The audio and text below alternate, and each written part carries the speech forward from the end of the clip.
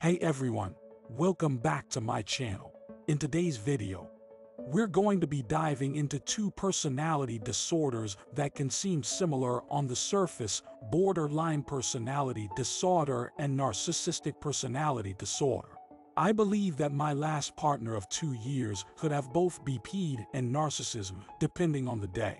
While both BPD and NPD are classified as dramatic, emotional cluster B personality disorders in the DSM-5, there are some key differences between the two that are important to understand.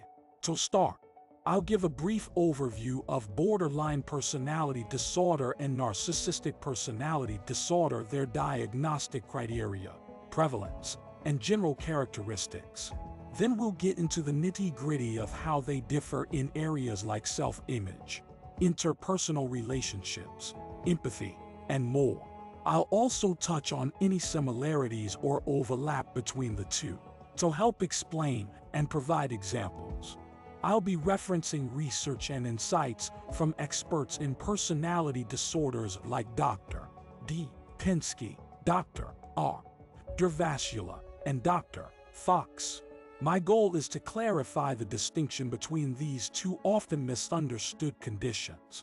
So whether you have BPD or NPD yourself, know someone who does, or are just seeking to expand your knowledge, stick around as we unpack the differences and nuances between borderline and narcissistic personality disorder.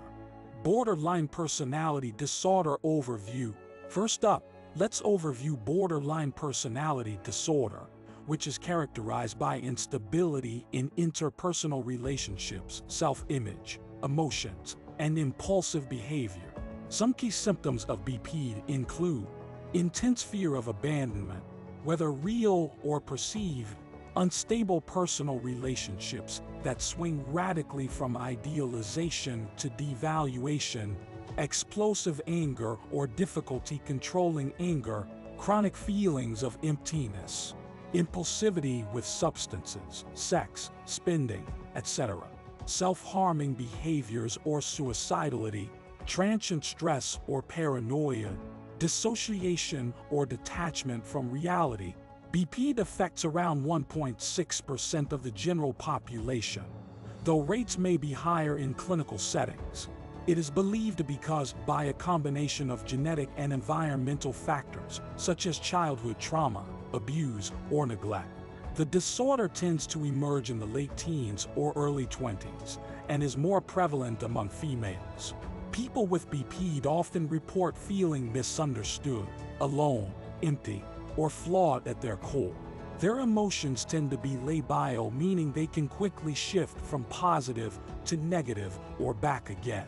They struggle with a fragile sense of self and difficulty maintaining stability. Narcissistic personality disorder overview. Now let's give an overview of narcissistic personality disorder, which is characterized by an exaggerated sense of self-importance, need for admiration, and lack of empathy. Key traits of NPD include grandiose sense of self, believing they are superior, special, or unique, fantasies of unlimited success, power, beauty, or ideal love, strong sense of entitlement and expectation of special treatment, preoccupation with themselves and tendency to exploit or manipulate others, lack of empathy or unwillingness to recognize others' needs, obsession with fame, wealth, status symbols, requirement of excessive, unwarranted admiration, arrogant, haughty behaviors or attitudes. NPD affects around 6.2% of the U.S. adult population. Like BPD, it also seems to stem from a combination of genetic risks and environmental factors. These may include childhood emotional neglect, over-pampering, or parents who model narcissistic behaviors. NPD typically develops by early adulthood and occurs at similar rates among males and females. People with NPD are often viewed as self-centered, egotistical, and vain, but underneath their grandiose bravado is often fragility, insecurity, and hypersensitivity to criticism. Key differences between BPD and NPD. Alright, Now that we have a general overview of both disorders, let's dig into some of the key differences between borderline personality disorder and narcissistic personality disorder. One sense of self. One major distinction between BPD and NPD relates to the individual's sense of self. Those with BPD tend to have an unstable or weak sense of self. Their self-image shifts rapidly from positive to negative, often based on their latest interaction or how others perceive them.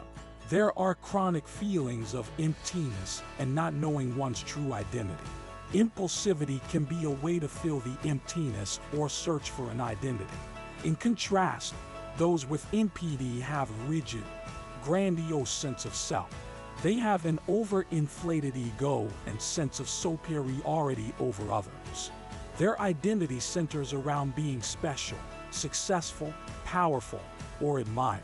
Underneath is fragile self-esteem, but this is obscured by conceit and self-enhancement. To attention and validation seeking. Both BPD and NPD involve desperate desires for attention and validation from others. But the motivations behind this differ. Those with BPD passionately seek to avoid abandonment. They crave reassurance that others care about them and won't leave. Their extreme reactions are attempts to elicit caretaking or prevent abandonment. In NPD, the need for attention and admiration relates to bolstering the grandiose self. They seek endless compliments, flattery, and external proof of how great they are to regulate their self-esteem. It's less about abandonment and more about seeking admiration. 3. Interpersonal relationships. When it comes to personal relationships, individuals with BPD and NPD also diverge. People with BPD form intense, unstable relationships that can shift rapidly from idealization to devaluation or vice versa. There is fear of engulfment mixed with fear of abandonment. Their anger when needs aren't met or abandonment seems imminent can lead to damaged relationships. Those with NPD have shallow relationships based around exploitation, control, or enhancing the self. There may be brief idealization of new relationship partners until they disappoint or threaten the fragile ego. Then, devaluation, belittling, or discarding occurs. They lack genuine interest in two-way relationships. For empathy and exploitation, both BPD and NPD involve challenges with empathy and exploitation of others. But once again, the motives differ. With BPD, there are deficits in cognitive empathy or understanding others' perspectives, but not necessarily emotional empathy. They desperately want to connect and can feel emotions intensely. However, their hyper-focus on having their own needs met makes it hard for them to tune into others' needs. In NPD, the lack of empathy is more purposeful and tied to exploitation. They deliberately manipulate and use people with little remorse. The main motive is having needs satisfied, acquiring status or power, or filling inner emptiness, not connecting mutually.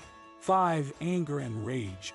Intense, frequent anger and rage outbursts are hallmark symptoms of both BPD and NPD. However, the triggers for these anger episodes differ.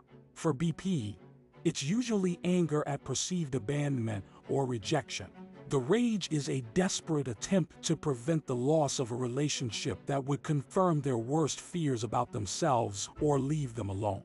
In NPD, rage is usually in response to ego injury, criticism, perceived lack of respect, challenges to their inflated self-image, or anything threatening to their grandiosity. The function is to reassert dominance and protect the fragile true self. 6. Treatment approaches. When it comes to treatment, different approaches work best for BPD and NPD. For BPD, dialectical behavior therapy or DBT is often effective.